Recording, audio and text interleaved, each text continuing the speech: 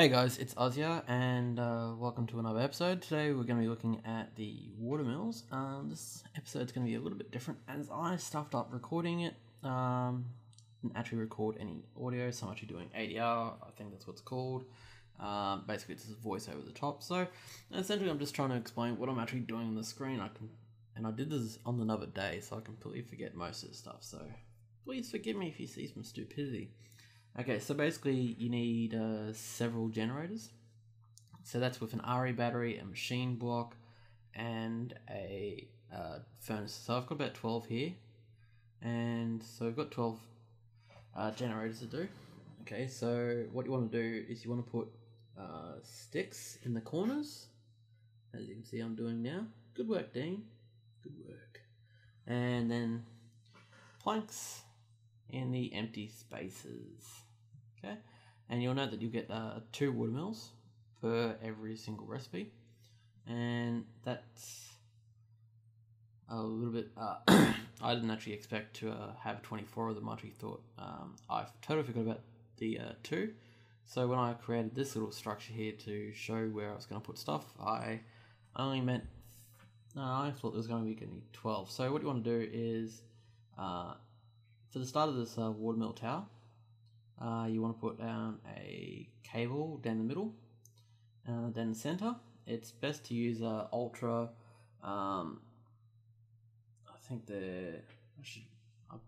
I should bring up something momentarily, but either fiber cables or the Ultra. Here we go. The ultra low current cable. Reason for this is the Watermills create such little power that any kind of resistance will zap all the power out of them before you can even make use of it. So what am I doing next? Okay, so obviously I'm explaining something. Okay, so then you want to create like a Christmas tree outwards.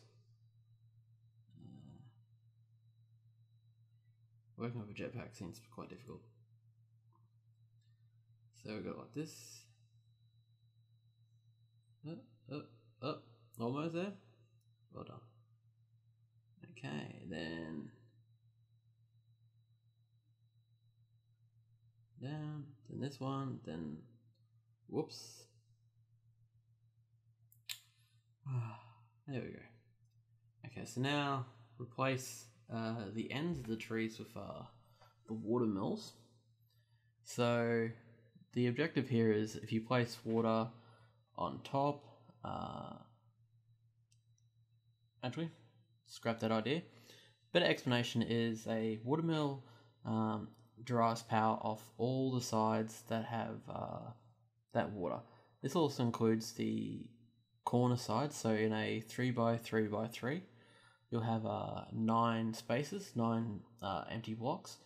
So when you put a Watermill in the center, that leaves 8 spaces, and then the cable takes away 1, so you've got 7 spaces. So the objective is to get all 7 spaces around a Watermill to have water. So that'll create the maximum amount of power. This setup here, where we've got a central power line and then 1 power going out on either side, and the Watermills on the end of those, seems to be the most efficient way of doing it, as I'm probably explaining now, which is not being recorded. That totally sucks. Okay, so here we go. I'm going to put the other ones on there. Bang.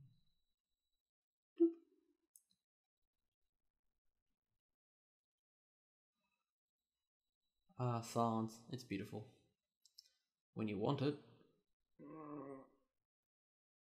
Okay.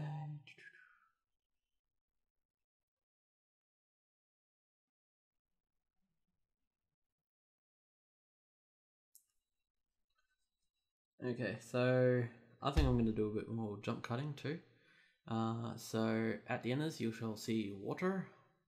I'm putting water there, so jump cut. Okay, I'm back. As you can see, we're getting most of the water down here. But what I've realized is that underneath the Watermills is actually an empty space. Doesn't look like it, but there is no water there, so I'm just putting that there. and I think that's about it for this demonstration, right? Now, please like and comment and such. If you want any requests or questions, just put them down. I'll be happy to do videos or just answer them, whatever. So until next time, guys.